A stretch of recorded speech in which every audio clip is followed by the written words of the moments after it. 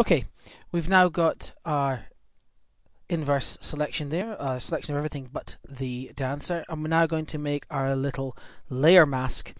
To do that, we're going to apply this layer mask to a group so that we can put anything that we put in this group, anything we put in a folder in the layers here, will punch through and won't obliterate the dancer, won't cover up what the dancer's doing.